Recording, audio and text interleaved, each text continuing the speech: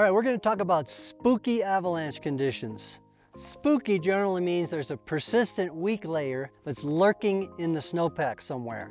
These can be very hard to detect, and they can exist even in low, moderate, or considerable avalanche hazard.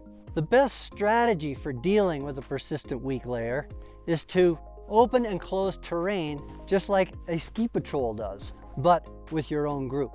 Let's say you read in the avalanche forecast that there's a persistent weak layer on northeast facing slopes above tree line. Well, make an agreement with your group not to ski terrain that fits that description that's over 30 degrees. I even will block out terrain like that on my navigation app, and if I start getting close to it, I know to back off. Don't change your mind once you're out there. Even if you don't see any avalanches, or if you don't see that layer, maybe if you dug a snow pit, trust the forecasters. You might not have been looking in the right places. There are way too many examples of people that have changed their mind once they were out there because they felt good about the conditions. Don't fall into that trap and be that person who operates on feelings and intuitions. Instead, open and close terrain based on observations and consensus before you go, and stick with that decision.